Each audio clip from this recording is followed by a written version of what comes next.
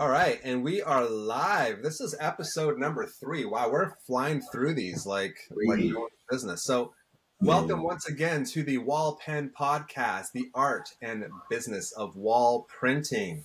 I'm your host James, and once again, I'm here with Mark, the founders of wallPen North America. And with us, we actually have an operator. Just to talk about their journey through the process of the wallPen and how they made the transition from working another job and getting into wallPen and making that their full-time job in their business. We have Joel Gerlach with us. So welcome to the podcast. Hi, everybody. Joel, good to have you, man. Yeah, it's good to be here. Good to see you, Joel. Yeah. All right. Cool. So let's do just a quick introduction of who you are, Joel. Who you are and what business do you run with the wallPen? I wanted to interject when you said we have an operator here. I wanted to say I'm a smooth operator, but then my wife quick intro on me. It's Joel. My background actually is in the film industry. I worked on a bunch of no-name Marvel movies like Iron Man 2, Captain America, The Avengers, X-Men First Class, a bunch of really boring movies nobody's ever heard of. Worked in LA for about 10 years. I was working on set, on location, and then I started a post-production company and then did a bunch of work for Disney and Lego and Marvel and General Electric and freaking Minecraft, like all this crazy stuff before then pivoting into VR and being a part of kind of the early days of VR LA and a lot of like the early virtual and augmented reality stuff. So I think I always found myself on the cutting edge of technology and really being interested in how people were pushing the bounds, both in cinema and then in VR, AR, and now in wall printing. So I think from that perspective, I'm a great test case for people who have absolutely no idea what they're doing, getting into something like printing. You know, I of course I was familiar with Photoshop and Illustrator and all that sort of stuff, and so I knew the concept of like, oh, I'm printing in CMYK, and you know, and like, here's the files I need to prepare for a designer. But in terms of actually doing the printing myself, completely no idea whatsoever. However, having kind of a background in film and in animation and design and all that has definitely helped in terms of giving me a sense for what is artistic. But then also like a technical process and a technical understanding as well. But I love it. I don't want to prompt you and say you should ask me a question, but you should at some point ask me a question about like the idea of permanence and why wall printing was so appealing to me from what I had done before. But finally, kind of before I got into this, I was a creative director for an ad agency. So I took a lot of my experience in the film and design world. Moved out of LA to Oregon to raise a family, and that's where I currently am, as I'm still in Oregon. And so I was a creative director responsible for big ad campaigns, local, state, and national, and that was great. It was a lot of fun. But wall printing was what changed the game for me. So I don't know if that's good enough an intro, but that's where I am. That's an incredible intro, and Let's do it again. I didn't like it. Yeah, okay, all right. There we go. It didn't feature me at all, Joel, so I'm not even sure why we're talking sorry. about it. And then, of course, the most pivotal moment was I met Mark Tisdall. That was excellent. Yeah, changed everything. that's like an epic origin story, and there's no pun involved there with Marvel at all. So hey, yeah. So yeah, how did you make the transition? I mean, you went through all that. You're working in the film industry. I can imagine the ups and downs of that, but like what led you, and like how did you actually find wallPen in that business and sort of how you started? So I kind of found wallPen before I figured my own life out, which is kind of interesting. Usually people make, I would say, strategic decisions. Like I'm going to, change my career path into this. Finding wallPen was kind of a completely unexpected turn of events. How I actually found out about it was, I wasn't often on Facebook. Facebook isn't like my favorite platform in the world, but for whatever reason, I was just doom scrolling on Facebook. And you know how sometimes the algorithm will recommend different videos for you. And one of them, I think it was from Unilad or something like that. And it was like 10 new cool up-and-coming technologies. and they were talking about like robotic agriculture farming and I don't remember what the other videos. I do remember the robot farmers because that was pretty badass. But then coming to one of the videos, again, it was like a 20-second snippet, and it was of wallPen, a video from wallPen Germany. And it was actually like the first machine. It wasn't even the E2. It was the first one. And there was like, and now you can print on walls. And it showed a design. And I don't remember what it was, but I remember they showed the snippet of like the one I think they did on concrete of the car like busting out of the wall. And I was like, oh my gosh, that's freaking cool. So I like stopped the video, just Googled like wallPen and saw the website. And I think I was on their website for maybe 30 seconds before I hit the like contact us button. Had no idea what it was going to cost. No idea whatsoever that it would like change the course of my life. It was more like, this is freaking cool.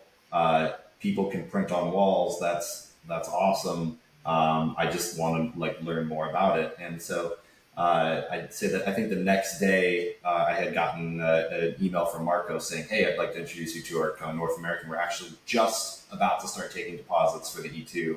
So they'll kind of carry it on. So it's so funny because like I've made a lot of strategic decisions in my life. This was not a strategic decision. This was like, this is cool. And it just kept continuing to be cool.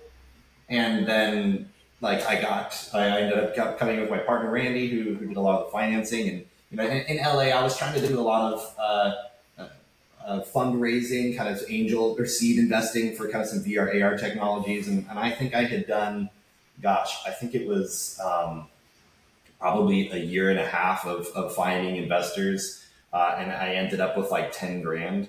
I was in a meeting with Randy for 6 minutes. I was on like the third slide of my presentation on why we should buy a wall printer. And he was like, okay, I'm in. Let me know how much you need. I was like, what? And I still have like 10 more pages to go. Can I just like get through my presentation? I worked hard on this. That's one of my favorite stories. And I was like, okay, well, I guess I'm getting wallPen. So everything just completely aligned, and it just kept being cool, and it kept being interesting, and my mind was like, wow, this is like really cool. But and we'll probably talk about is it hadn't become something that I thought as a long-term business. It was more just like, this was cool. And so yeah, I mean, complete random happenstance to have seen that video. It wasn't even the funniest thing is it wasn't even like an advertisement. It wasn't even wallPen actually advertising. I don't even know if Germany knew that this video had basically stolen some of their things that they probably found somewhere else and cut it together in a compilation. It just was, here's cool new stuff. And it was enough to get me to go, I want to buy one. So here we are. That's incredible. The rest is history. And then like where at the time, like when you made like the decision to make the purchase, were you also still working in the film industry and doing this as well? Yep. Yeah. So I'm a serial entrepreneur. I really like doing all kinds of different things. I like having side projects and things that are interesting. You know, it's like I feel like life is short, and so I don't want to waste time just chugging along. I want to try and do things, not because I expect them to make me gob tons of money, but rather just because I want to be involved in things that I think are transformative or revolutionary or you know, changing the nature, cutting edge technology, that sort of stuff. And so at the time, yeah, I was actually working 2 other gigs. I was doing a lot of stuff in film as a creative director. I was working as a consultant for a Web3 company, doing a lot of their creative work.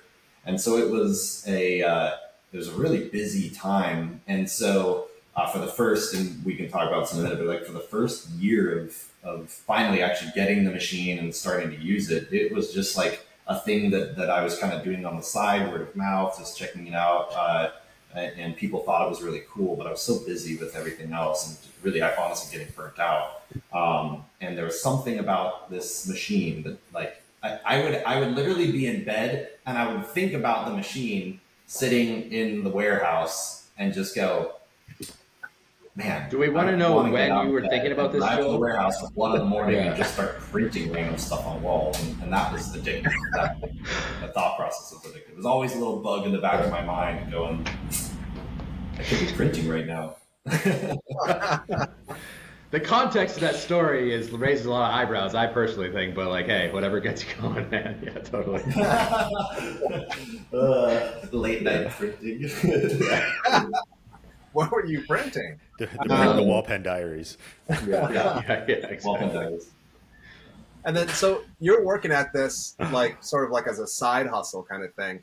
Like, how did you go about getting like your first few sales? Because like, it seems like that's always the sort of like the one point with people is that, you know, they have the machine, or even prior to even getting the machine, like the suggestion is like to go out and try to get that business. So like, what were some of your things that you did to get like those first few sales, to get like the ball rolling? My first actual like paying jobs came from me texting people a Google album link. Didn't have a website. I mean, technically, the business existed. The LLC was up and alive. I had bought the domain, and there was just like a coming soon webpage. And I literally was just like, hey, here's some stuff I've printed in the warehouse, or some stuff I printed for a charity event. And some of these, like we could, or do you think this is cool? And there was enough of the coworkers from the agency that I was working with at the time who kind of knew some people. And so they had known kind of what I was doing, and they wanted to share it with some of their network. And so one of the biggest first job that I got was for it's like a granola factory out here. It's called Northern Gold. And they had these super long hallways. They called it the prison because it was like long white hallways where the food assembly workers would come in, and they'd walk down this hallway, and they'd head into like the actual food production facility. And, their corporate office was like one door away. So you walk in the corporate office, and it's like beautiful woodwork and metal and all this like really amazing stuff. And then, the food area was a prison. And they all were talking about how it was a fire food safety code issue where they would have loved to have decorated that whole area, but because it was food, and because it was food and fire codes together, couldn't hang decorations, couldn't do anything other than basic paint. And so the fire marshal, when they kind of got clearance to do printing, was like, it's basically just fancy paint. You can do whatever you want. That sounds great. That's a great tagline. Maybe we should use that somewhere. Yeah. Basically fancy paint. That's basically fancy paint. Yeah. And, Joel, just interject here really quick, Joel. One sec, man. Really quick, just because I knew about that job because obviously we were tied in with you when you were working on it. That fire code has come up in like 3 or 4 different places that honestly, we probably should do some publishing of like all the various ways we've seen that. You would not believe how common that is of you can't do anything because great examples, hospitals, there's an infection prevention, 2 things. 1, you can't have an edge. So vinyl's out, like seams, any edges, anything like that's a problem. And also it has to be able to take the cleaning agents that they use to sterilize hospitals. Another great example, high rises. I have to look it up. I think it's actually International Building Code. Like past 8 floors, like the same problem with the hallways. Like you're not allowed to add flammable materials. So in some capacity, that's true. And then of course, what was it in the schools? Those fire doors, right? Yeah, they're fire rated doors. So adding material adds to the risk of fire. But since this is just fancy paint, we were able to apply graphics to doors that you otherwise would leave the hallways looking sterile and very much like a prison. At least it's the way it felt when I was in high school. The word that I think they use is immaterial. Like it's not enough substance to add to combustibility. It's just there's not enough there to burn for it to matter, right? It's essentially inert. Yeah. Yep. Yeah. Sorry. I wish I could walk you guys just one door over there. One of the things wait, Mark, did I tell you guys about the magic eraser on the mural? You did. Yeah. I talk about the durability of these prints all the time. And so I have like a big bottle of isopropyl alcohol and some Lysol wipes. And so when I'm doing demos here and I go to the mural print in the warehouse area that I don't really care about as much, I'll spray alcohol straight to the print, and then I'll start scrubbing it like mad with a Lysol wipe. And of course, there's a tiny little bit of transfer, but a lot of it is just overspray that is just, kind of dust that has drifted. The actual print itself is fine. And I had a group that came in, and I was like, I'd love to take something stronger to this, like a magic eraser or something. And one of the guys was like, oh, you have a box phone right over here. And I turned around and there's a box of magic erasers sitting in my warehouse that I had completely forgotten about. And I'm like, well, let's try it. So I literally pulled out the magic eraser, which is, it's sandpaper for all intents and purposes. And I spray alcohol on it and start scrubbing the print. I have no idea what's going to happen. I'm expecting it to come tearing off. And it doesn't. I'm certainly lifting material off, but it doesn't create a long-term damage. You can kind of see some lightening in the area where I'm scrubbing. So then just for the heck of it, I took 2 steps this way to the actual paint that I had printed on, and I sprayed the alcohol on it and started scrubbing with the magic eraser, and I got straight into the drywall within like a couple of seconds of scrubbing. So not only was the print resistant to damage from a magic eraser that the paint couldn't handle, but then also the print itself looked great, and now I have this scrubbed out spot in my wall where you can tell. So now actually I do it for people when they come in. I'm like, hey, check out this magic eraser. I'm going to destroy this print, and it doesn't. And granted, like the print is not, you can tell that somebody scrubbed it with something. However, it's still okay. Like the print has not been compromised, and that just level of resiliency, especially for a place like a hospital or something where they may need to come up and scrub something really well, is like you can't beat even vinyl. Like you can destroy vinyl with a magic eraser, and our prints are fine. And yet 2 coats of paint, it's completely gone. So it's like, I don't know. It's pretty cool. I know we got sidetracked, but I love. No, that's awesome because like that's actually like something that I'm not sure if we've actually brought up yet is like the durability of it. Because if you think about like any sort of print that goes onto a surface, it's usually something that you can like easily wipe off, but knowing that there's more, it's more durable than you would imagine it would be. It speaks well. Like I'm just thinking of like doing a print in my kids' room, and if they were to write something on the wall, like we always use magic erasers to like wipe things down and wipe things off, right? So that's awesome. Yeah, we've gone one step further in some of the research stuff, and we've actually worked with an anti-graffiti, like somebody who specializes in removing graffiti. Because we had some applications in mind that like, man, it's awesome how durable it is. I wish there was a magic button to take this thing off if I wanted to. We had some applications in mind where like a little bit of semi-permanence would have been good. And he came up drawing blanks. Like I'm sure that like similar thing, if you use abrasion, of course, like if you take a belt sander to it or a planer, like you'll get the ink off. But what we always articulate is you'll damage the wall before you're going to damage the ink. Like it means you're going into the actual abrasive side. So yeah, 100%, which is why we feel very comfortable rating it for exterior, right? It's like, honestly, besides UV, which is its own thing, like this black shirt is going to be, white by the time I'm in the summer. You're going to fade things naturally with UV. It just degrades over time. Besides that, like, it's not going to come off, right? That's just never going to peel off, like, which, vinyl is like one of those things. If you say vinyl, I feel like everybody has like 2 words associated: peeling and bubbling. Like as soon as I say vinyl, I feel everyone's picturing that in their head of like one of those 2 things. Of the last time they saw like a menu on a board, right, and it was missing a letter, it's just like it immediately looks so shabby, right? Whereas like in this case, we can go down to size 14 font, and still be crisp on the wall there. So it's interesting, the comparison there. Yeah. Well, and that's for me, as I've been talking to people, especially kind of locals who are in kind of the vinyl printing, they're all wanting to get out of it. They've either already exited or they're wanting to get out of it because it's such a pain. These huge vinyl, especially if you're doing large format vinyl, the installation process is miserable at best. The material is expensive, printing is expensive. And so we can come in and the printer does essentially all of the work.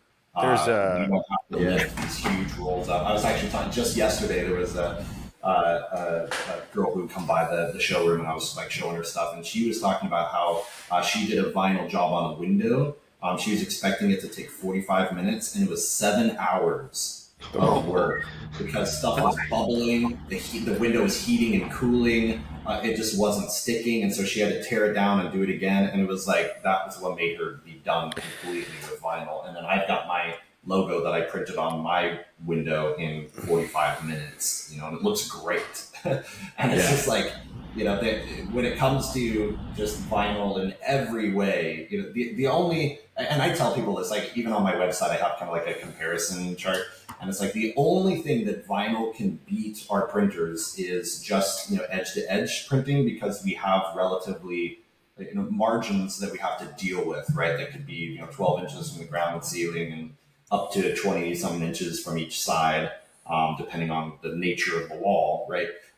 If somebody's wanting an absolute corner to an absolute corner, it's like, yeah, you're going to want wallpaper, you know, or you're going to want a big vinyl thing. However, and I remember actually talking to both Marks about this before we bought the printer, was like, most clients are actually okay with the limitations of not being able to print edge to edge if we can favor a design that's floating, you know, printing a drop shadow. And that's my favorite thing. I love printing shadows on the wall. You and Mark are crazy for the drop shadow, man. Clauser eats drop shadow for breakfast, dude. He puts it on a cereal, man. He loves that stuff. Oh yeah, no, seriously. Look at the print behind him. That's all drop shadow. The entire thing is drop shadow. Listen, if I was gonna have an affair, it would be with a drop shot. You know, leave my wife and kids for a drop shot.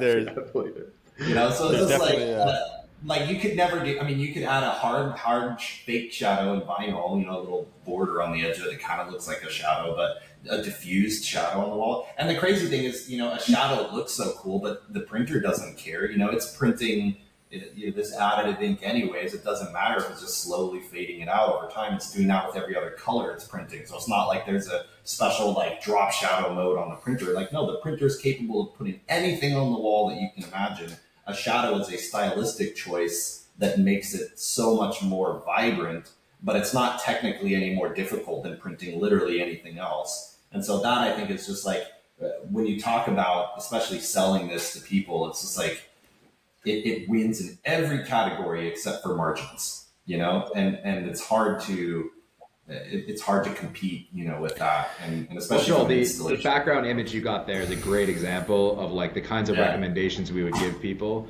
of like it forces you outside of the box, you know, not to be like cliche with a pun there or anything like that, but that is kind of our way of describing it to people. It's like most images out there, even if you think about your own home, right? It's in a frame, it's in a rectangular frame, because that's how we've done art for so long, that a lot of people have a hard time. They go floor to ceiling not because it looks the best, but because they're just used to that geometry. Whereas you look at the way you framed it and use the negative space as a way of drawing, like that's always our favorite stuff, is when it, like, because our tagline really, and it's hard to say and tell you side by side, maybe next podcast I'll do it here and here so everybody can see it, but like vinyl is a sticker, this is a tattoo. And that's what's kind of hard to get across, and why we always encourage people to come check it out in person. It's very, very hard to get that, like when you say drop shadow, how like actually remarkable that is, that your brain, and we talked about this in the last podcast, your brain, I've done signs where people assume I'm like off the wall, right? Like that, like they're just looking at a traditional side because the drop shadow is so believable. Do you remember, actually, it's actually one of your prints that kept coming up in that bike shop. Do you remember that accessories we printed? So you put a 3D effect on that. Man, I had people like kind of give me the look like, "Are you David Blaine?" when they went up to touch it. Yeah. It's like I hoodwinked them. I'm like, now you see it. Now you tell them they went up to it. And they're like, "Has this always been like this?" It's quite funny, and like I was telling the last podcast, that's something you want to plan on, because like it may take away from the effect you're going for. You know, you make people think aware. The funny thing too about that print was I remember being in Florida with you guys, opening up Photoshop and then going basically like, I'm going to print something. I'm going to make something that's going to be like, aha, got you. The printer's actually more limited than I thought. I'm going to print like all this crazy texture pattern stuff with the shadow on it. And I remember like we were working on it, like, it would be cool if we did this, or like, how should we do this? And I just remember thinking like, yeah, this is going to be a real hard test for the printer. And it obviously wasn't, because the printer doesn't care. I think it was 9 minutes. Like, oh, wow. Yeah. And I remember being 9 minutes because it was skinny and tall, right? Yeah. Like, so that's this was a joke print. I texted my partner when I was working after I'd printed this. I was like, dude, I just took a chisel to the showroom walls and there's brick behind there. And he was like, what the F are you talking about? And I like texted him this picture. And he's like, you idiot, people don't stack bricks vertically. And I was like, oh. But I like this print because it's very, it's not a solid edge. It is very, messy around the corners, but it really showcases like, I don't have to print squares, I can print this sort of thing that really changes kind of a common, print. And actually I help people too. I say, as you mentioned, Mark, like having people come in and they expect a canvas at eye level. And it's like, no, actually I'm going to be doing a print in a couple weeks for the chamber, the local chamber. And they have this beautiful new space. And they're like, yeah, we're kind of thinking about something right here. And they have like 14-foot ceilings. And I'm like, that's cool. But what if we print something crazy vertical, Yeah. And you just don't think about that because everything you've ever known is, right at your eyes. I'm curious, man, because you've done a lot of printing since we last spoke. And there's a whole, obviously, like, if you and I got going on a call, we'd be there for like 16 hours trying to cover everything that we think we do, right? But one thing I've noticed, one thing I love telling people about is like, I had this guy I used to work with where he called it like human ergonomics or something. I can't remember exactly what the terminology is, but it's the theory that like, if you change the color of the carpet in the bank, people will naturally line up, like the carpet tile being a path, people will line up to the path. It's sort of like this intrinsic human behavior. And one of the ones I've noticed with our printing, and this is in particularly true, if you want a guaranteed, I promise you, I must be like 99% of the people, I can get them to go up and touch it and talk about it, is a big map.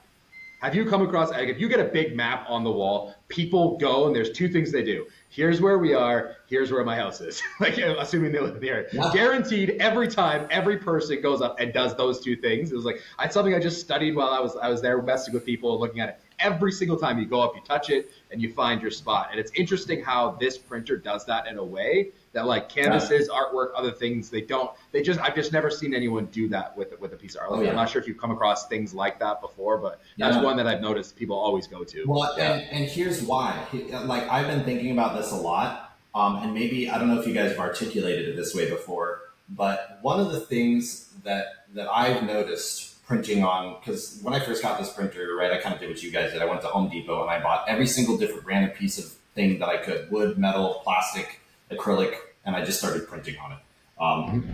Happy to report that it sticks to everything. You can print on, I have not found a material that I can't print on. So there's that. Stainless steel and Teflon and are two that we can guarantee probably won't work. Yeah. Did you say steel and Teflon? Stainless steel. Oh, anything designed to repel it probably. I'm not printing on my DeLorean, I'm sorry. Yeah. You can't get me to try. But okay, so I have not printed on stainless steel or Teflon. I think I'm not going to splurge to prove you wrong. So it's a very expensive test. However, the thing that I've noticed about the prints is that because, we're laying a couple molecules or whatever thick on the surface, right? It's not like we're saturating into the surface, which is why it's self-efficient on ink. But one of the things that I have realized that draws people in is that the prints inherit the reflective properties of the material we print on. So, the glossier the paint, or the more matte the paint, or the glossy metal or whatever. And so the reason why it draws people in is because there's a consistency from the areas that aren't prints and the areas that are prints that does not make it stand out. Like when you put vinyl on a wall, vinyl has completely different properties to it. And so just our brains don't think like, oh, that's a specular surface, and this surface is more or less reflective than the other. You just go, oh, those are two different materials, right? With wall printing or whatever we're printing on, it infuses into the material and it looks like one, right? And so when people, like, the map makes total sense, and the shadows on the walls and stuff like that, it draws people in because they can't see where one begins and one ends other than just, the visual color information, right? It's actually completely agree, man. I think that's very much obviously true. And again, one of the probably the cooler aspects of what we can do when you start printing on textured surfaces. brick and stucco. There's something about the fact that there's no break in like the texture shot. Again, tattoo is probably the best way to like describe it. It's like, it's not like you lose your arm hair. You know what I mean? It's not like you lose the texture of your skin or anything like that. It blends itself in. And there's something about that texture that I just don't think we're expecting to see it. Yeah. Yeah. Oh yeah, exactly. It's truly space. Yeah. It's amazing. Yeah. This actually this is the worst print I've ever done, ironically, because this surface here is like a piece of plastic that's like stuck on top of the print, and so it's all warpy and wavy. However, like even with it being probably the worst print I could have ever done, it is still absolutely beautiful, you know? So it's just like, even what I would consider to be bad, and I am, we can talk about this if we want, Klauser knows, like I am the worst perfectionist. If I see a tiny bit of banding, I'm like, this print sucks. And then like, I'll leave and then come back 3 weeks later to just, you know, check up with people and stuff and be like, oh God, that print is so cool, because I'm seeing it how other people see it and not with like there's a tiny bit of banding. It's a failure of the print. It's called operator syndrome, man. You go to calibrate and it's like, understand calibration has a limit to the material, the perfection of the material in the space you're printing in. You will very rapidly approach that. So a calibration file, if you're doing it in NASA, they would take a piece of white granite, they would like create a vacuum and they would put it perfectly plane to the thing. You could probably dial it in at that point. You know, you would factor in the Earth's gravitational force. You do all the things you need to get it dialed in. The problem is like you're never going to get those conditions on site, so don't worry about it. We always have to tell people like it's a little bit this. You're like, dude, it's not supposed to be like. I know what you're saying. Everybody wants it dialed, and I understand that problem. And then that gets you in the mindset of looking at every single detail, the way like under a scope. Like, is this perfect? And honestly, it's just not how everybody looks at it. Most people don't even see those artifacts, let alone care for them, you know. I literally had this conversation with one of our newer customers yesterday, and he printed a 160-inch graphic on his wall. And he was looking up at it, and he goes, you know, I'm seeing a few artifacts or whatever. And I was on the phone with him. I said, how close are you to the wall? Can your nose touch the wall? He's like, yeah, pretty much. It's like, just stick your arm out and then tell me what you think. And he like took an arm's length back. Wow, this is incredible. I was like, yeah, that's how people are going to consume 160 inches of graphic, you know? Which is important to remember. We get, you know, as operators, we get so dialed into the microscope, you know, and the wallPen comes with its own little microscope, right? Like we've got them, and it's important to be able to look at it. But in the grand scheme of things, like, you know, what you're trying to do is consume the artwork from, you know. I love that you just have the wallPen microscope just casually sitting on your desk. Like, here it is. Well, and to just add to that, because I know, James, I know we should probably get back on track, but I will say this one thing, like, I got to go visit a major print shop, you know, in the area. They do, you know, massive print. They have like printers the size of rooms and stuff like that. And they have a UV printer, uses the same technology as ours, except it's printing downwards. And what's interesting about that is that, you know, as they print, they have to purge at every single pass because they don't want ink dripping onto the surface. And they basically had two options for printing. You're under DPI flat, right? And you can either print it single pass or 3-pass. And so I was talking to the woman who operates that printer, and I was telling her about how many customization options we have with our machine. And I was watching her do a 3-pass print on a large banner. And what blew my mind was like, and hearing her feedback and stuff is like, this is a print shop that I have to assemble and disassemble every single time I use it. And every single place I go, there's all kinds of unknown variables, and no wall is ever perfectly true and flat. And yet, even with that, I can still, they may dispute this. Actually, I don't think they do. I think they would agree with me. I can still print better quality things than a dedicated printer in a dedicated printing shop that will never move. It's bolted to the floor, right? At 5x the cost. It just shows like the power of the technology, that even though I am in what might be considered the worst situation of having to be in an entirely new place every time I'm doing a print, the quality of the prints can meet or exceed that of a dedicated printer. And that, I think, just shows ultimately how well built the machines are and how capable they are, and also the maturing of the technology, and how we can really we can do stuff that other places would have dreamed about doing, you know, even a dedicated print shop. So when I had some of the print shop people come to my showroom and look at the prints, they're like, wow, these look incredible. this is better than the stuff we're putting out. And so that to me is like, wow, that's a huge vote of confidence that even the printers are like, hey, you're doing a good job. And I'm just, setting this thing up from bags every time I have to use it. It's not ideal, and yet it's unparalleled. So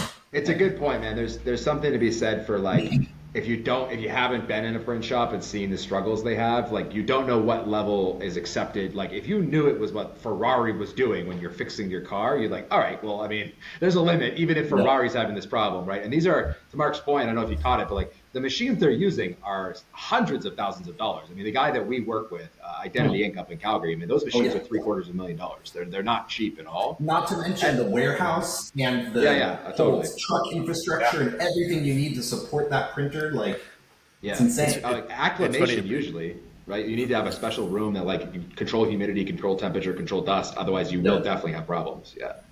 Yep. Something we found in early days of rolling out this technology is sometimes having too much experience is actually not advantageous. And we pitched this printer to a lot of people from the print industry, and they just quivered at the idea of having to perform on site in front of the client. The idea, it was the performance anxiety, and they weren't even printing. There's the idea of having to print in front of people, just like, shrunk them down to almost nothing. They have shoulders slouched forward, It's true. PTSD from that one for sure. But it's the experience of being able to go out, and then Joel's experience, who doesn't come from the print world and is able to execute on these prints, almost flawlessly anywhere he goes on any surface, and at any customer site, really does show you that sometimes you just got to get out of your own way. This isn't what you've seen before. This is definitely something that's different, and you got to approach it with a different mindset. It's a really good point, man. It is, because I think that mindset of look how hard this is, I have to go perform and I have to this, it misses such an important and crucial part of the sales process of this machine, which is I'm not joking when I say David Blaine. It's magic, dude. I still 5 years later, I don't know how you guys feel. When I watch this thing print, I'm like, I still can't really believe I'm doing this. I still can't really believe a high definition image is going right onto this surface. I know it will. I know when I hit go, it's going to work, but I'm still mind blown at this thing. That yes, the performance certainly adds a degree of complexity. There's a lot to be said for being in a controlled environment, all those good things. But by pushing yourself into the performance side, man, your word of mouth, your marketing abilities, the things to get the next job, the experience people have with it, there's almost nothing like it. Short of juggling chainsaws, I'm not sure how much more attraction you could draw on any given job site than a robot printer. Well, and every time I do a print, not only the client, the actual person who's authorizing the job, but anybody in the vicinity always comes up. They always have their phones out. They're taking pictures, asking questions, getting super excited. I love printing in front of people because it's a great chance to just show off how cool this thing is. And I think that you could take somebody inside of a print shop and be like, hey, look at our printer, but you can't be here while it's printing. Okay. Don't sneeze. But for somebody to see, I took a cell phone picture of their wall. I did a mock-up. They approved it. I came in and set up the printer. And now the thing that they envisioned is now being printed on the wall. And they'll come back and they'll keep checking on it. And they'll be like, wow, it's come so far. And, I'm sweating a little bit because I'm like, oh man, my banding started to come back in. I'm trying to get my offset, correctly and measure to print. I'm kind of sweating a little bit. And then they'll come in and just be just blown away. And then it makes me go, oh yeah, I'm micromanaging the printer, and then people are freaking out how cool it is. So that to me is actually one of the best parts is having people come watch it go and ask questions. And it was really great. I now tell people something. I did a print at a school, and the third grade class came by. It was really great. Mark, you'll be so proud. They were actually just at that time were working on converting units to metric. And so I was telling them, I was like, okay, this print is going to take about, 25 milliliters of ink. And the teacher's like, okay, everybody write down 25 milliliters. We're going to do conversions.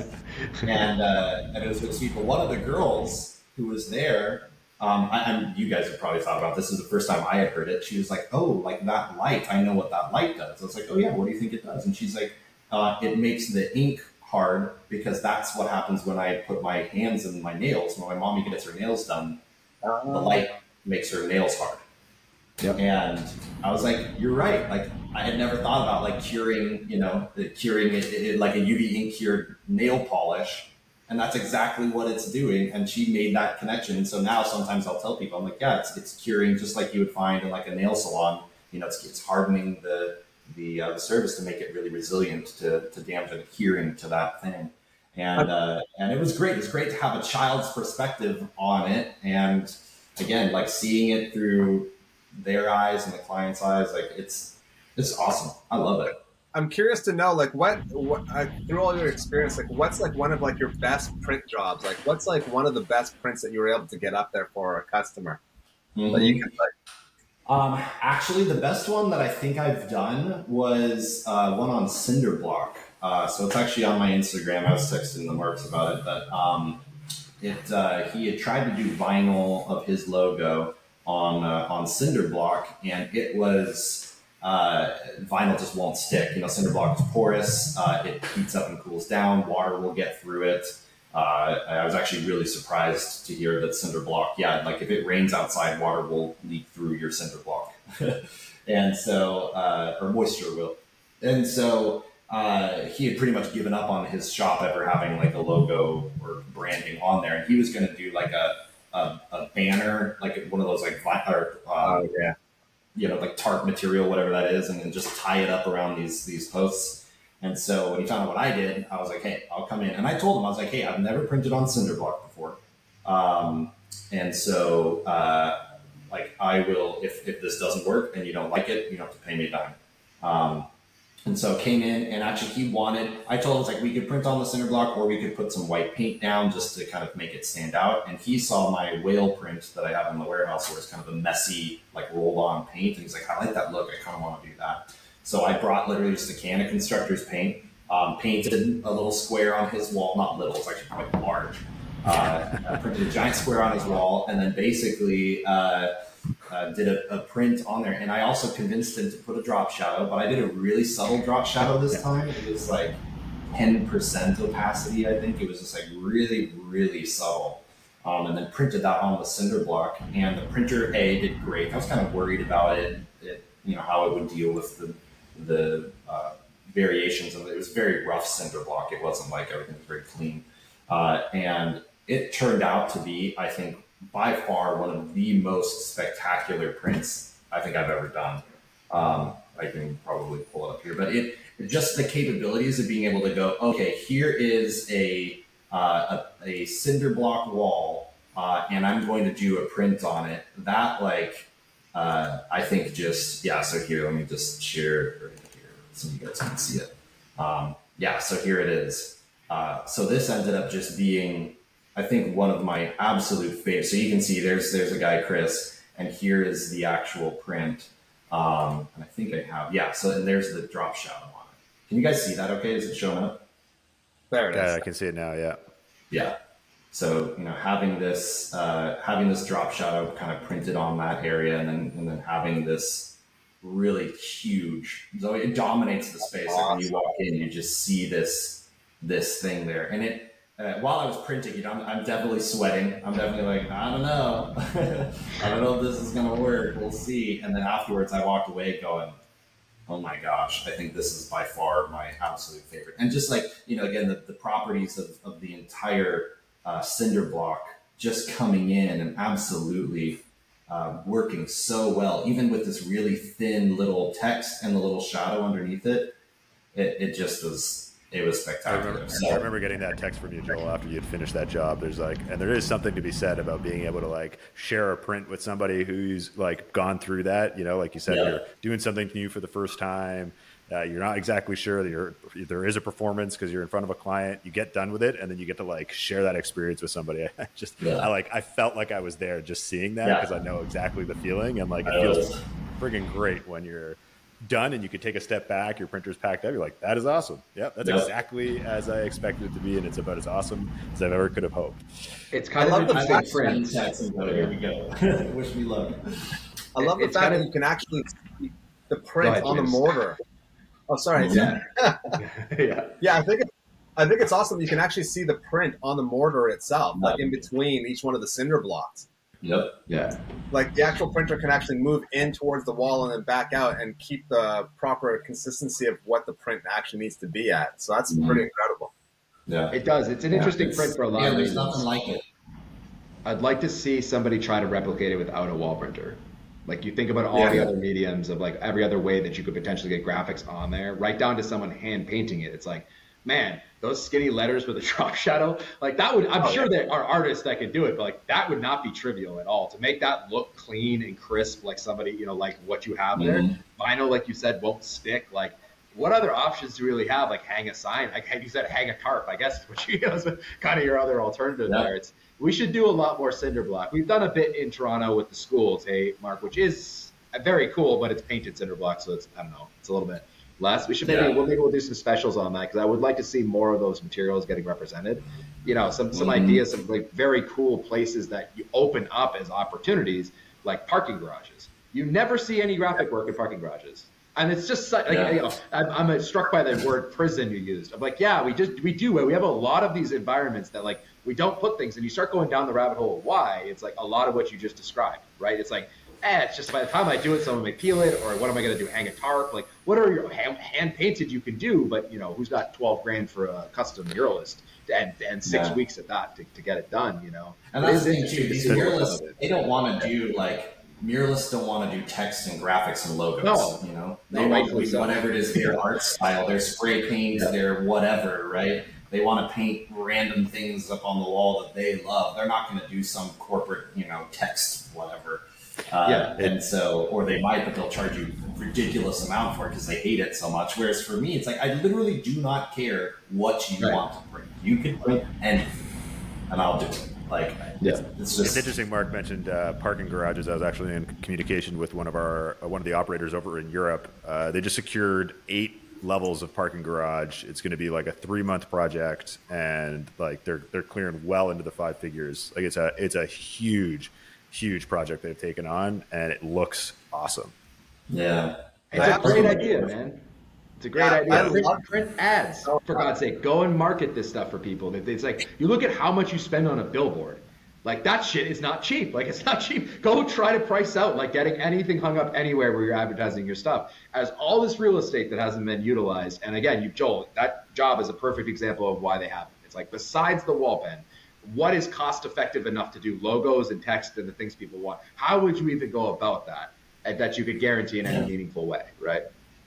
Yep. Nothing beats it. I think you're like the poster child for like the wallpen. Because I mean, just even going back to like the very beginning, I love the fact that you said that you didn't have a website when you first started. It was just like word of mouth. There's no website. People sometimes get so hung up on having to have a landing page for people to like to land on, to know that they have a business. But you like foregone that. You just went out and started talking to people. Google album. Like, hey, check out my Google photo album. And it got jobs because it was cool. That's why I didn't have the showroom. You know, I didn't have the showroom for the longest time, and the showroom's great. It's awesome to have this. Also, just a space for me to kind of keep everything, you know, the printer assembled, and not have to bring it back to my house or whatever. But then even without the showroom, like people are still. I actually had one job. It was kind of funny. I'm like begging them to come to the showroom to try and justify its existence. They're like, "No, we're good. We want you to come print." I was like, "Yeah, but you can come check out the showroom and like, see the prints for yourself." And they're like, "Yeah, we could, but we just want you to come print." And I'm like, "Well, I mean, okay, but all right, fine. I'll make sandwiches." It's good, James, that you brought that up, because I did want to touch upon that as well, because it's interesting, and I hadn't heard that story from Joel, but it does touch upon what we find happens a lot with almost everybody who pitches this technology, is that if you're pitching it to somebody who might not have an immediate use for it, the first reaction that happens is they recommend somebody that you get in touch with. You know, check this out. I know exactly who you need to talk to. It is almost 100%. Every response we always get when we pitch this thing is like, you need to talk to this person because they absolutely have a place for this in whatever business or, you know, showroom or whatever they may be working on. So just by being able to show a few videos in a Google album, you know, you're captivating people's imagination and attention, and they can almost immediately place you and put you in contact with somebody who, you know, is ready to go, or you're solving a problem for them, right? This automotive shop that has a cinder block wall. It's interesting you bring that up, man. The prospects, because like some of the things people want to know when I'm talking to them about like this technology. And tell me what you think about this pitch, Joel. Because what I tell them, I'm like, selling murals is kind of like selling puppies. It's like you don't need a lot to like get people started, where they're not just like, I'm not gonna buy this puppy, but my God, like let's talk about it, let's play. You know, it's like one of those ideas that, like, you don't need a lot of justification. Like, I'm not selling you valves you don't need, or like PVC piping, like, or something that's like, I don't need life insurance, I've got life insurance, or you know what I mean? It's like, no, hey, do you like this cute cuddly puppy? Because I'm like looking for someone to buy it. Would you like to hold it for a while? That's what the wallPen is kind of like, when you're like, this is what we can do. To Mark's point, I don't want a puppy, but man, I have a sister-in-law or somebody who was just looking for one. Like, you should get in touch with them. It's one of those things that it's easy to start the conversation. I don't know what your experience has been like. Yeah. And I mean, even like the you know, I've joined the local chambers, and just as a way to, you know, promote and get connected. And the chambers are freaking out how cool this thing is. And they're basically like, it's amazing that we have something like this here, and that you're not another mortgage broker, financial analyst, you know, business consulting service. Like, you have a product that nobody else has, that nobody else can compete with, and you're right here. Like, there's two people specifically from the local chambers that are literally going out. Like, she said that the board meeting, their monthly or quarterly board meeting, she opened with, hey, I know I'm not supposed to do this because they're not supposed to promote businesses to the board, but like, check out this guy. And they all just like looked at the website and were like, oh my God, how is this here and not in a bigger city? You know, which is a blessing and a curse. I'm in a you know, city with about 200,000, 250,000 people. So it's, you know, a smaller mid-sized city. If I was in a much larger city, I think there would be more opportunities, I think. However, at the same time, I'm kind of glad I'm starting where I am, even though like our clients are anybody with a wall, you know? And even then, they don't even have to have a wall. It could be anybody with a plank of wood, you know, or whatever, right? And so in some ways, like, the verticals of like, you know, like if you're a financial analyst or something and you work with people in the, you know, wood mill industry, well, okay, there's, you know, a handful of like wood mills in the Oregon area, you know, direct area that you can work with.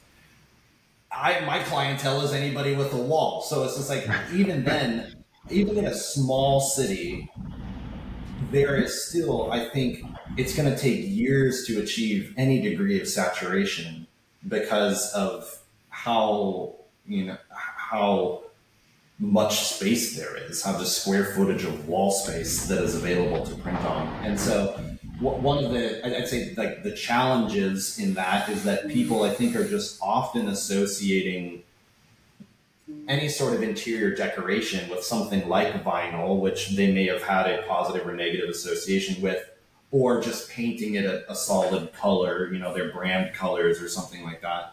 And they're not really thinking along the lines of, I could print anything, anywhere, for the most part, you know? And so like doing a degree of education and showing them the possibilities is, it can be a little bit overwhelming, I think, for some people, because it's just like the possibilities are endless. And so I have to kind of work to bring in some structure and to say, okay, here's things that we can print. Tell me what you like, and I'll go do some design work and, you know, some mock-ups and stuff like that. And I'll try and come up with some things that we can print, and that usually helps. But even getting to that point of enough of an education for people to have them realize, oh, like, this is what we could do in the space. But once they do, your repeat customers are high, because I'll print on one wall and they'll go, well, I want another wall. You know, I'm not quite as good. Mark and Morgan, they're pretty good at upselling on location. I'm not quite as good at that yet. I'd like to get better at being able to say, hey, while I'm here and I have the printer here, do you want a logo over here or something? For me, it's usually like, okay, this is the job we're contracted with. I'll print it and then I'll get back to you and do some more. So I do think that that's an area for me personally to grow in. However, even despite my my hesitancy to be a good salesman, I still have people like to do some more, because you can't, like, it becomes a focal piece for their space. Are you operating on a machine solo? You just go on job sites by yourself, like you running the one-man show there? Sometimes Randy is nice, and the way we've worked it out is it's, if he's available, he'll come and my business partner Randy, he'll come and help me set it up, help me make sure that my measurements are right, and I'm not doing dumb things, and then he'll peace out, and I'll just sit there and watch the printer for 3 hours or however long it takes, and then if he's available, he'll come and help me pack it up. It is certainly much easier when you have. Like, you don't need 2 operators, but to just have somebody who can help you load in and set up and then load out is a huge help. However, there's also been many times when I've just done it by myself, and it takes longer. And sometimes it's a little more nerve-wracking if I'm doing like a taller, extension on the boom or something. That's like that can get pretty heavy. However, it could easily be a one-man operation or one-person operation. I find it interesting how often I get offered help when I show up on site by the customers because they want to be involved in the process. There is a inherent, this is so cool. And it is easy to sure, you can take a bag. You can get people involved. Those are always leaves in the heaviest bag. He's like this tiny little person who's just like, that's a bag right over there. You're doing it wrong, stupid. Yeah. Well, and I love, that. But the whole printer assembles and disassembles with this one tool. The German engineering in that is just so incredible that they purposely said we want to make it easy to assemble. We want idiots like Joel to be able to assemble this thing. And it's great. It's great to be able to be Randy and I both have one of these. Well, in our pockets, we can tear the entire thing down in 5 minutes from doing a print, maybe 5 to 10 minutes max. And it's just it really is it's just a well-designed machine and a well-designed process. And that is for a guy who had no experience printing whatsoever. For me, learning color theory and the proper ways to get the best results. It usually comes down to just experience and learning what is best, but it's not a printer limitation. The way I describe it to people is it's if you're going to do industrial design or industrial engineering and you want to go to a CNC machine, you got to know how to use a CAD software, right?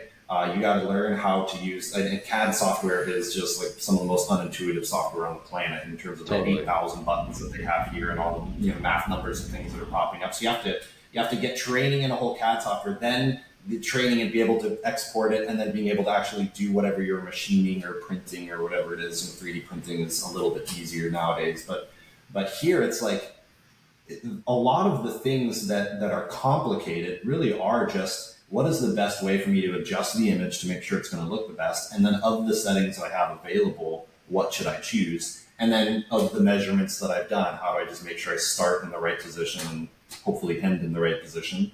And those are things that require consideration and experience, but it's not difficult. It's not something that an average person would be able to, or wouldn't be able to understand. And so, for me, one of the lessons I've learned is I can print at higher DPIs now, with the software updates, it's gotten more and more, you can slow the passes down and get richer colors. Well, if I'm laying more ink down and I have dark parts of my image, the brighter parts are going to be nice and saturated, but the darker parts are going to look terrible. So going into Photoshop or Illustrator and adding a little bit of lightening to bring some of those dark layers up in value, so that as I'm laying down more ink, it doesn't become too dark.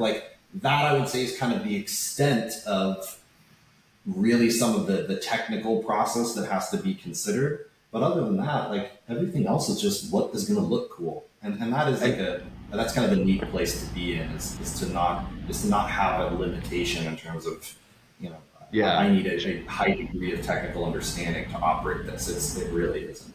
Joel, and you come with a lot of Photoshop background. You were a unique operator for us, obviously, because I'm positive you would teach me a lot about the Photoshop elements and design work. Your expertise for sure on that front, which is something that we don't engage on very often in our training or our discussions, because probably I'd be asking you if anything. But that is something, just if any future operators are looking at this, that a lot of what we're doing on our team and building out on our side is basically it's like this, like you're talking about like lightening the values and taking dark and this with DPI. We're building out a team and a process within wallPen North America so that if you have those questions or those files or those things, you could work with us to just get that level of expertise done for you. Most of the time, it's about a level of communication of knowing what you want, right? It's like, okay, I'm going to go to a richer color. Now, can you compensate for that? It's like, it's mostly just about communicating. The actual act of doing it in Photoshop, once you know where it is, I'm not saying that's any small feat, but once you do, it's not like that takes very long or that it's particularly challenging. And that's a big part of what we're trying to balance out, because it's a common question from our prospects is like, and I actually would be curious to get your thoughts, is like, how much design experience do I need to have in order to successfully run a printer, right? And that's where we offer our premium design service is like, if you want us to flat rate you, you give us the mood board, here's generally speaking what the client's trying to do. We will work within our artistic team and everything that we do to get our artwork for our own company. We'll work with you and we'll give you a flat rate. That way you can have infinite revisions. You could work with your client. You could do these little touch-ups as you test things or try things or show things. And you can work with us at a flat rate, which is kind of the hardest part about contracting that kind of workout is you're either paying by the hour or you're paying a flat rate with a limited number of revisions, which like limits your ability to maximize those dollars and makes it kind of unpredictable. So that's a big part of what we're trying to do in the background is offer things that like, no, you definitely don't have to be an expert. You know what I mean? We can offer a service or we can help coach you through how you take things because it's not really the same thing as, it's not really being an artist and it's not really being a graphic designer. Although there's obviously elements of both, it's not really what you're doing when you do the file prep. Yeah, I'm curious about your thoughts on that, but. Yeah, I mean, I wouldn't consider myself an artist or graphic designer. My background is film production, even 3D and 3D animation. I think, whereas you mentioned I probably have an edge is just, I think I have an innate understanding of like what I think will look good based off of kind of that background. And so I will kind of try again until I get something that I think is going to be like exactly what I want. But even then, like printing here, in the showroom was like, well, if I don't like it, I'll just put another coat of paint down. Totally. And that's kind of nice. Like this wall behind me, I've printed on this wall 7 times and you wouldn't even be able to tell. And it wasn't like I made mistakes. It's more like, I just want to test this. I want to test that. That's really cool. That sort of thing. So I would say, for people who are looking at like, oh, I need to be a graphic designer. Well, as you mentioned, there's the premium services that I think is awesome to be able to offer operators and say, hey, look, we'll help you with some of those things you may not be as good at because your background isn't design work. Even then, there are so many libraries out there, stock image libraries, stock graphic libraries and stuff that being able to, even with a rudimentary knowledge of Photoshop or Illustrator, you can create some pretty awesome looking things without needing to have been the guy to draw it, or the guy to take the photo or whatever. And so I really do think like that there is, if that is kind of a hesitancy or limitation from someone, it's like, I don't know, if you're going to print out a flyer for your kid's birthday, what do? Like you might go to Canva or something like that and you do it and you print it out on your home printer. You're not like, oh my God, I need to have it. I need to be a graphic designer to do that. Like, no, you just like you find a way to make it work. And it's kind of like with this too. It's like, there's so much YouTube courses on basic Photoshop basics. And then if you subscribe to my favorite is FreePic. I have a subscription to them. I do Shutterstock and Adobe stock images and all that stuff. And so I will just like, based off those mood boards, I can go and find graphics or elements and then combine or adjust or tweak and add drop shadows to everything, So, but the Joel drop shadow filter. Like it's not right until there's a drop shadow somewhere. Somebody's got to have it. So, I really do think that that's not as much of a barrier to somebody being able to be a successful printer as they may imagine. And as you said, there's resources that like we can offer them as a part of the wallPen service, but also just like you'll find a way, and it's totally worth it. If the most uncomfortable thing you have to do is learn a little Photoshop, like totally worth it in my opinion. At what point I was going to ask is like, sort of going back to like the origin story of like how you're now a full-time operator. Like, at what point did you decide to make that transition from just doing this as like a side hustle to now like it being like your main job? Like, like how did you know like that was the right time?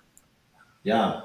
It's that idea of permanence that I teased way back then. I was working on these huge projects, name brands, all of this big stuff, and I would spend, days, weeks, months in pre-production. Sometimes days and weeks in the actual production or filming or something, and then days, weeks, months in post-production. And I would end up with, at best like a 2-hour movie, or it might be a 30-second TV commercial, or like a 10-second Instagram reel or something like that. And so all of this time and effort and energy was being put into something whose permanence, whose long-lasting impact was negligible, at best. And yeah, like I was responsible for the creative on some campaigns that people like genuinely remember and think are really cool. But that's not like, it's a passing thought. It's here and gone in seconds. The idea, it was interesting because I kept, like I said, I would be thinking about, like literally thinking about the printer just kind of sitting by itself, not being used, and feeling this kind of desire to be printing again. And I didn't really have the language or the vocabulary, knowing myself at that point, to go why I was so interested. Because like when I took the whole process of actually printing, it's not like any one of these things was like the most enjoyable thing I've ever done. Finding clients, right? Not that enjoyable for me. Doing design proofs and mock-ups, like not my favorite thing. Setting up the printer and doing a print, like it's kind of nerve-wracking. I'm hoping I don't screw it up, I hope that everything is correct and that I don't make a mistake and have to suddenly find out what paint they use and try to repaint their wall and apologize the whole way. It's kind of nerve-wracking.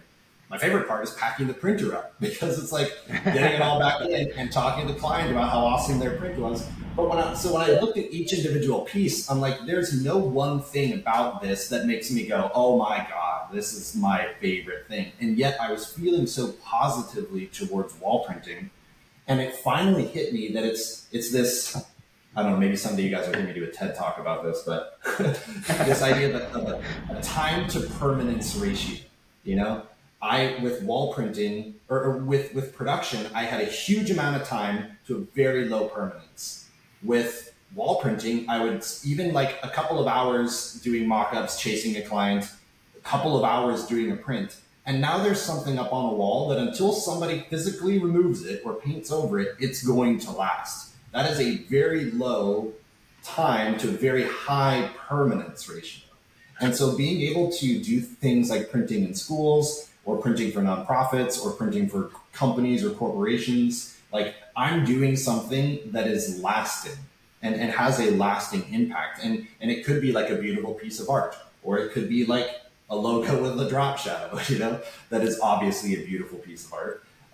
And so like all of a sudden I was doing something where my time investment was going to kind of go the distance. And that's really what made me realize like that was the thing that I actually loved. Like it was that idea of leaving a mark on a place in a way that made the place better. And one of kind of my mission is like I want to be able to use this printer and be able to print in everywhere that I can, and then also use some of those prints to subsidize free prints. So like for small or minority owned businesses or something like that, to be able to go in and say, hey, look, you're in a little tiny mom and pop shop. You don't have the money to do anything special. I want to print your logo or a picture or whatever for free, because I know what it's like. Like when I was working on this showroom, and it was a mildewy, disgusting little not abandoned, but just a rundown office. When I painted everything, painted the ceilings, put in the LED lights, like it was cool. Like I could see the potential. But it wasn't until I printed my logo on the wall. The very first print I did was putting my logo on the wall, and it was like, when I walked in the next morning and I saw my own logo on the wall looking gorgeous, obviously. No drop shadow though, because I'm a dummy. I didn't realize how much I love drop shadows. We can call this episode like a conversation about drop shadows, because that's probably well, like when I saw my logo, it did something like for me. Like it felt like my brand, my identity, the essence of this whole operation was there on the wall. And if it can do that for me, a guy who's clearly in love with this whole process and love like the result, I know it can also do something for somebody else who sees, like, if they see their logo or they see their brand identity or a statement they really value or something like that on their wall as a testament to whatever it is they believe, and their space is like transformed by it, like that to me was like, that's something I want to put my time into. So when I decided to go full time, it was super scary. And it is still not. I mean, a lot of people say that it takes about 3 years for a business to become profitable. So I'm about 1.5 years in, and I'm certainly not what I would consider to be profitable. I'm not deriving my main income off of this yet. However, being able to dedicate this to be as close to full-time effort as I can, and using and networking and getting to know other people and seeing people come in here and get stupid excited. It's like, yeah, I'm on to something and I love this. And also being able to work with Mark and be able to talk to other people about wall printing and being able to interface with Germany and even like do some suggestions on things. And, like my wall pen, like they had a metal plating on the back of it, and, they were using a couple beads of glue to keep it on. And at one point it fell off. So I messaged Germany like, hey, this falls off. You should probably have more adhesive or like rivet it in place. And they're like, oh yeah, awesome. So they made a change to how they're producing stuff because of the feedback. So it's like, I get to be a part of helping make this machine better and offering feedback to people. And that, I think, is like all of these things all combined to be like, yeah, why would I want to do anything else other than this? It's risky, but I don't know. It's really high payout for it being such a risk, and I like the thought of going back to like a 9-to-5, even agency job, even if it was like a $200,000 a year salary, I would literally turn it down right now. Not because I think that this will make me a multimillionaire, but rather because I'm doing something that is cutting edge. It's really cool. It's really efficient. I get to be on the ground floor, and also it makes a difference for people. Like, yeah, that is absolutely the most important impact that I could ever have on a place, way more than advertising or marketing or even film. So that's my philosophy. I may be a little more altruistic than some other people, but like that to me is what matters. And so I'm putting my feet where my mouth is and going, this is like what I want to do. And I have not regretted a single minute of it. I've regretted other things that I've made, like, I'm wasting time doing this, but not well. How's that for an endorsement? We're just gonna grab. I got wallpen goosebumps. Yeah, that's good though, because like it totally ties back into what Mark Clauser was saying, is that everyone's objectives, they're aligned, right? It's like everyone wants to see more ink on walls. So like, by you being an operator who has the opportunity to make suggestions and then see those suggestions actually happen, it makes you want to help the whole process go through, right? Like you want to help out other operators as well, provide suggestions. With everyone working together for a common goal, like I'm drinking the Kool-Aid just by doing these. I'm totally on board, and truthfully, I can see the opportunity. Again, you're working in like a smaller size city, but again, like you said, like there's so much opportunity there. So just imagine if there's other people who are sitting on the fence, wondering what they should do. Maybe they need a website. You don't need a website. You can use Mark and Mark's website or whatever as like a reference point. Just use a Google Doc with some references. Talk to people in your community, and just get off the fence and just make the decision. Like, try it out, see what happens. Especially if you live in a bigger city, there's so much opportunity. Oh yeah, yeah, definitely. And I tell people all the time, the guys that the Marks refer to me to tell them, I'm like, hey, use my website. Like, I stole Mark's images. I literally the very first steal what you've been given, Joel. Yeah. I'll pay back in dividends, I promise. But it's literally exactly. I would be like, hey, look at what these guys are doing. I can also do this for you. Right. Like, come to my website and take my images. Don't tell people you did it. Just say, look, this is what the printer is capable of doing. And so my first job, I barely had anything, and yet it was the Concept Ink website, I think, was what pushed my very first client over the edge and going, oh, this is cool. You know, and I printed the Wall Street Bull on his wall, and then when I saw that, it's really cool. Yeah. And it was just like he was the first one to go, yeah, I'll pay you to do this. And so like I'm totally with kind of what Mark is doing, and that is just like use what I've done as a way to help you get going, and all of us can benefit. You know, there is not a doubt in my mind that 10 years from now, this is going to be the way to do it. Interior design, signage, branding, large format printing, even artistic expression. Like all of this is going to be the way to do it. And I hope that it's wallPen, and I believe that wallPen is going to be a major industry leader, but there's going to be other people. I mean, there already are other printers out there, but like there will be people who will copy this and create their own version. And I think the industry is going to go through this kind of transformative shift.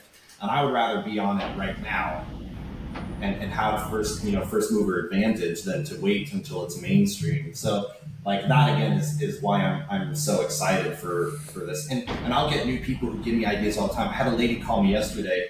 She wanted to see if I could print on a 10-inch by 10-inch piece of cloth a photo that she had so she could put it inside of a quilt.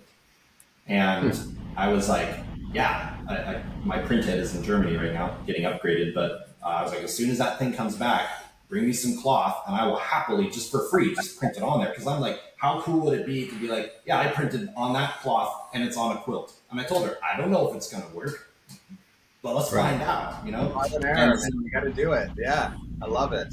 That's what gets me excited. Nice. Well, I think we'll end it there for today. For this talking, sorry everybody. No, Joel, that's great, man. I was actually just gonna say, like, I don't think we covered anywhere near enough on like the various things. Obviously, this is why we started the podcast. Is like there is so much to go through and so much to do. We'd love to have you back, and I definitely want to get to Oregon. I know we were talking about that. I'm thinking maybe this fall I'll come out and see you, and we can just kind of compare notes and see what we can do about sales and like see what else we can do to like contribute from a wallPen North America. You know, obviously you've been one of the early adopters, one of the originals, you know, a wallPen OG. So like 100%, I think we'll try to figure out another. I think James would make sense. Let's bring him back for sure. I mean, we'll see what the people want. Obviously, you know, if they want more marketing, I'm gonna have to give it to them, right? The lines, they speak for themselves. But yeah, definitely we'll get Joel back here. I mean, I'd be happy to come back. I love talking about this stuff. I mean, it's hard not to talk about it, you know? And I'll plug Joel because he didn't plug himself at the beginning of his intro, but it is Joel at Surface Inc., surface.inc. So get in touch with him. He's always, like you said, he's always happy to chat. Yeah, I could, the passion is, the ink is running through your veins, Joel. It's running through your veins. That's because I've spilled so much on my hands.